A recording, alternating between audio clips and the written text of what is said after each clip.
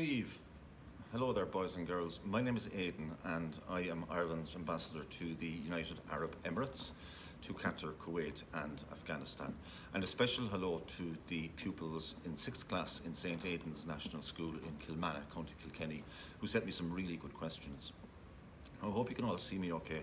Our house gets very crowded with Santas and bold elves and stuff at this time of the year.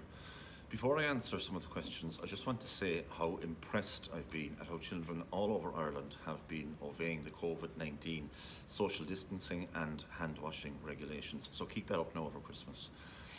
On to the questions. How hot does it get here in Abu Dhabi where we live? It gets very hot in the summer, about 45 degrees Celsius, and it's not just that, it gets humid as well.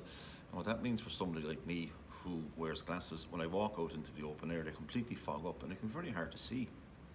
We do celebrate Christmas here. Well, Emiratis themselves are of the Muslim faith, so they don't celebrate Christmas, but there's a lot of non-Emiratis and Christians living here, so they do celebrate Christmas. Now, me and my family, we've celebrated it all over the world in, let me think, in China, in Iran, in Australia, in the USA, and this year here in the UAE. It's never as good as being at home, but yeah, we make the most of it.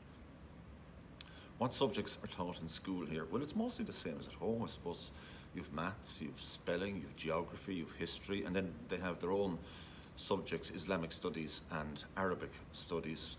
Final question, what sports do they play? Well, the most popular sports here are football and cricket, but believe it or not, there's a very strong GAA community here with about 1,000 members in the region. There's a lot of Irish people living in this part of the world. They organise fantastic tournaments every summer, and in fact the first ever GAA World Games were held here in Abu Dhabi in 2015.